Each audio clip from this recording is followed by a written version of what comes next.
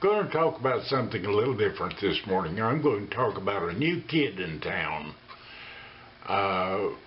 For the last 100 years, ketchup has been king. Ketchup has developed into a single flavor that the few makers of it all taste the same, and you buy ketchup, you know exactly what you're getting. Well, the new kid in town that is going to give it a run for its money is barbecue sauce. Now, barbecue sauce has come from the hundreds and thousands of barbecue restaurants which have developed their own sauces, and some of them have become more popular than others. Just to show how popular they are, the other day I was in Walmart and there's 3 brands of ketchup there. One of them being the Great Value, Walmart's own brand, and the others Heinz and Hunt's. And but you get down there in the barbecue sauce, and I counted 16 different brands that was available.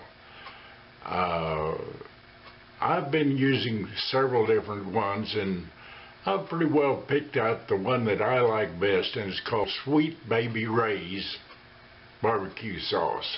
I don't know who Sweet Baby Ray was, but I like his sauce, and I've got a big bottle of it over there in the refrigerator, and it's not my first bottle, it's my second, third, or I don't know how many, but it's my favorite, and it's what I use all the time.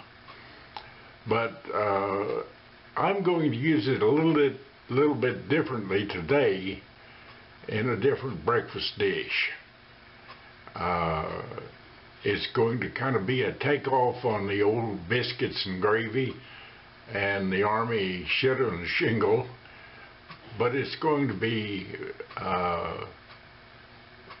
beans, barbecue beans on toast with an egg and a sausage. Okay, I've got the toast made and got in the plate here. Got the beans that are hot over there. I'll put an egg on the cook.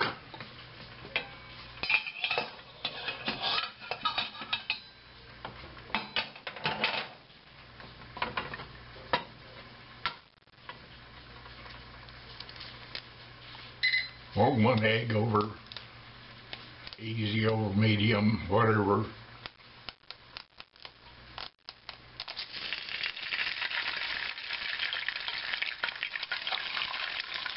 There we go there. Put in my little ice cube. And put a lid on it. Meantime, I'll put the barbecued beans over the toast. Now these are made just simply pork and beans drained and barbecue sauce on them, and you get virtually the same thing as baked beans, only barbecue flavor.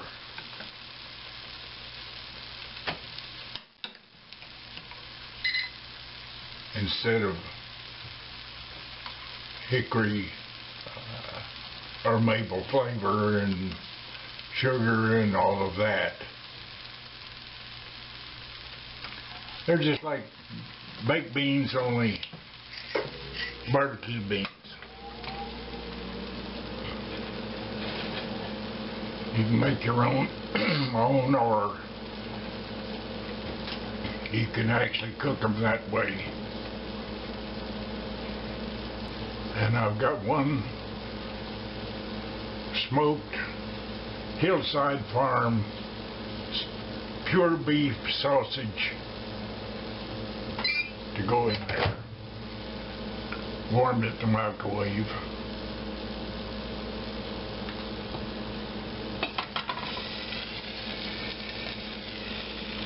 That's done.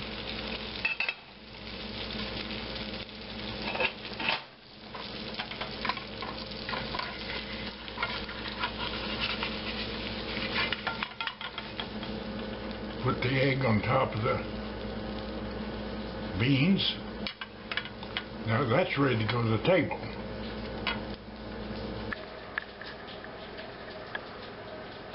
Okay, there it is on the table. Sure looks good. I'm going to take a few bites of it and find out if it's as good as it looks.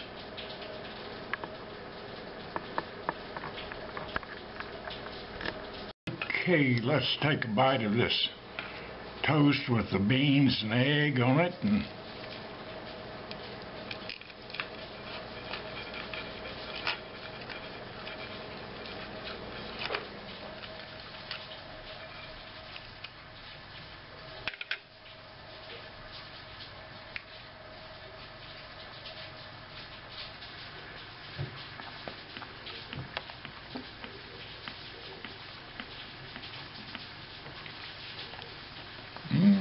good.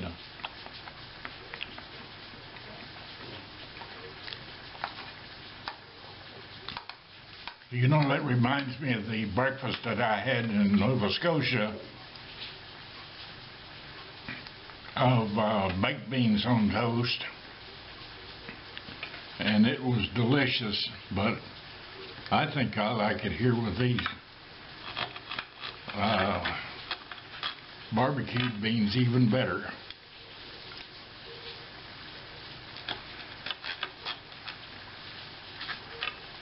Altogether different flavor. Try a bite of this beef sausage now.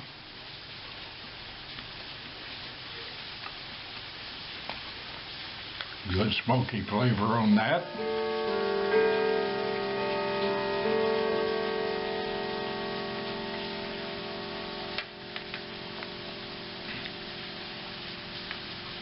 Get a bite of egg here.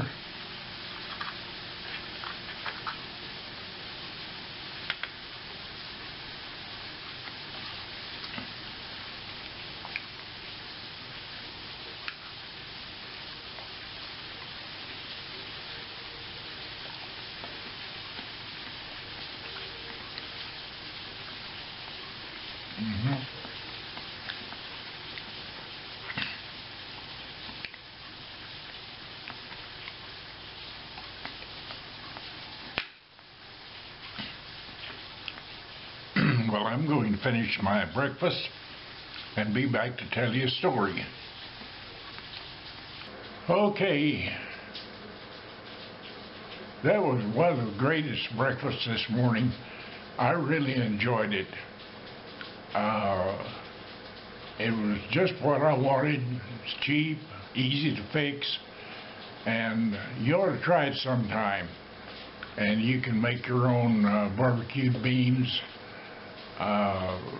Just drain some pork and beans, add your favorite barbecue sauce to them, and make you your own barbecue bean breakfast. But I promised you a story, and here it is. When we lived in Colorado, one of the things I liked to do was fly up in the mountains to one of the Forest Service strips up there and camp out overnight at that strip.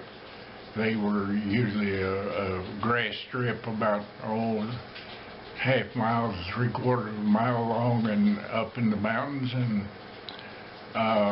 usually had a great view, and occasionally one of them would have a artesian well there on it and some stock tanks for water for the animals, and also for anybody wanted to camp there. And we'd been camped there overnight, and we'd just packed up, getting ready to load the airplane, and I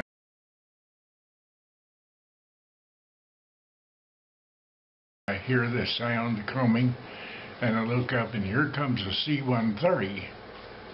And I thought, well, there's no forest fires around or anything like that.